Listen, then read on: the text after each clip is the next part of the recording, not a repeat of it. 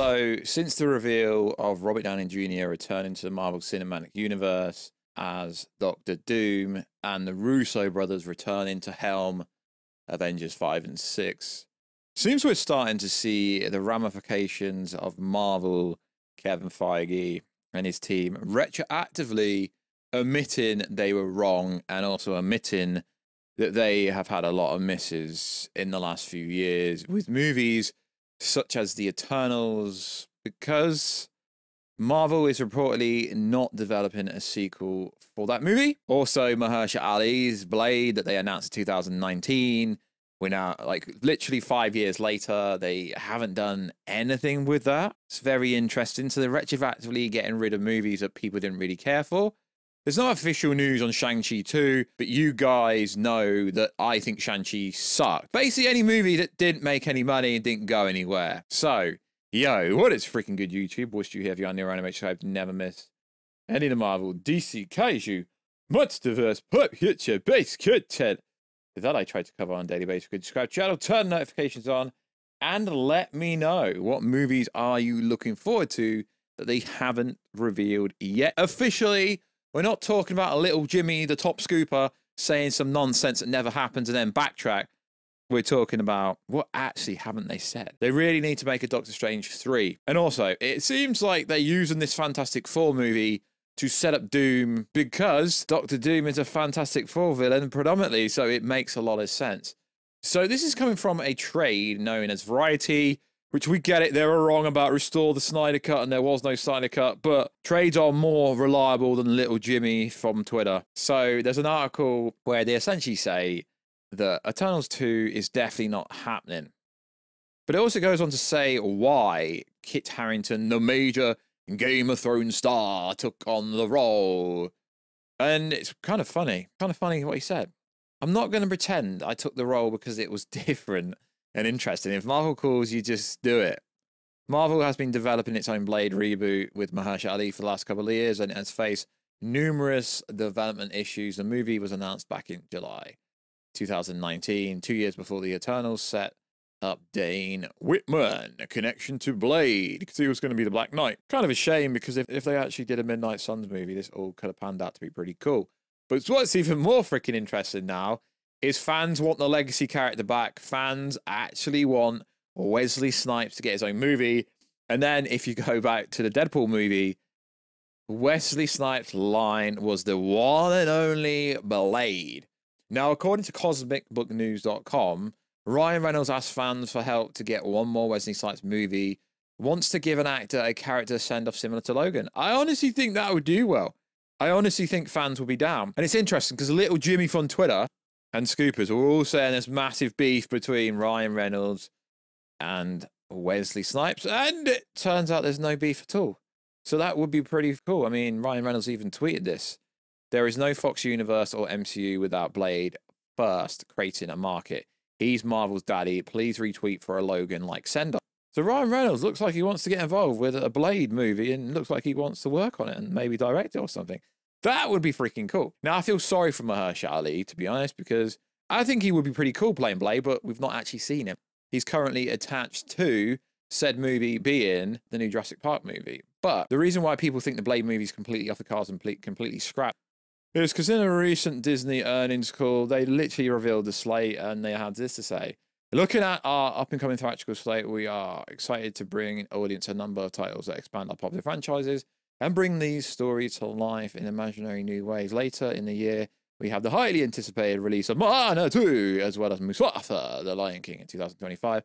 Our theatrical slate remains just as robust to Captain America Brave New World, Thunderbolts, Fantastic Four, First Steps to Zootopia 2, Avatar 3, and in 2026, we look forward to Avengers Doomsday, a new Star Wars movie featuring The Mandalorian and Grogu, and Toy Story 5, the first Toy Story movie since 2019. No mention of Blade. Blade was supposed to be coming out late 2025, I believe. So the fact that Marvel, Disney, Bob Iger are just pretending it's not happening, I think this movie is either going to get delayed massively now to like 2027 or get cancelled. So Marvel are actually actively changing things behind the scenes.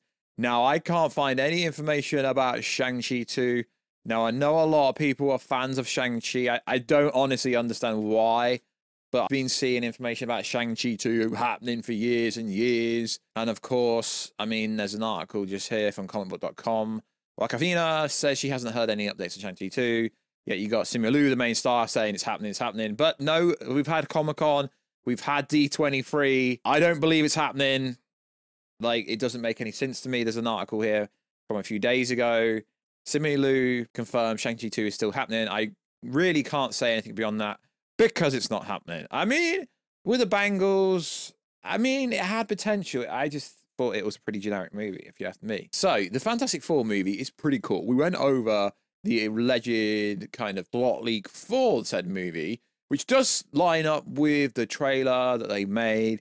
They didn't even start shooting. They literally made that trailer just for Comic-Con, and it lined up with a lot of the plot leaks. So information's come out recently about an alleged post-credit scene, which it would make sense, because I don't care what anyone says. They've got to get rid of Kang the Conqueror somehow, and they've got to start building some freaking hype up, because the Robert Downey Jr. reveal at San Diego Comic-Con, yes, it's got a lot of normies, a lot of the general audience talking about Marvel again, who necessarily wouldn't talk about it. So there's some information come online saying the Fantastic Four, the first steps post-credit scene, Kang the Conqueror variant will be killed by Doctor Doom, and then it's got the picture of Ramatut, Immortus, so on and so forth. What is also interesting is apparently there was a whole plot in it, Agatha All Along, I believe it's called. I can't keep up with the changes in title. But apparently Immortus was supposed to be a part of said movie. So they've got to get rid of Kang at some point between now and Avengers Doomsday, or show it at the start of the movie. They don't even necessarily have to show the actor's face on said character. And also, Doctor Doom is a Fantastic Four villain, so to introduce Doctor Doom into Fantastic would make sense and would be pretty obvious. So, according to Daniel RPK, this was set. Robert Downey Jr.'s Doctor Doom is reportedly from the same universe as the Fantastic Four in the Fantastic Four Steps. Now, this interesting story gets even more interesting when you read where the Fantastic Four are allegedly actually from. So, we're not going to go over the whole plot leak, but we're just going to go over part of it. So, the family already known as Fantastic Four in the retro futuristic universe, they're on a mission, but it's interesting where it says they come from. Their origin is shown briefly. They discover a new dimension, maybe the negative zone. Whilst trying to explore it, they were sucked into the multiverse, exposed to high levels of radiation, and fell into the parallel universe, and now have powers. It is revealed they chose to settle in the new society because they were unable to return to their universe, and their recognition comes after a heroic act against a mad scientist known as Mole Man. So the Fantastic Four in this movie predominantly going to be in a timeline period piece where they're not actually from themselves. So wherever the Fantastic Four are from, it's allegedly saying that this version of Doom is also going to be from this universe. So Alex Perez actually gave this scooper, he's called Main Middleman, some prop. So Alex Perez from the Cosmic Circus did his Discord article thing that came up, and was asked a question. Recently, the insider M3 apparently leaked some parts about the script of the Fantastic Four. He said Galactus would not be defeated in this film. The rumor is true. Could Galactus be one of the villains alongside Doctor Doom in Avengers Doomsday and Secret Wars?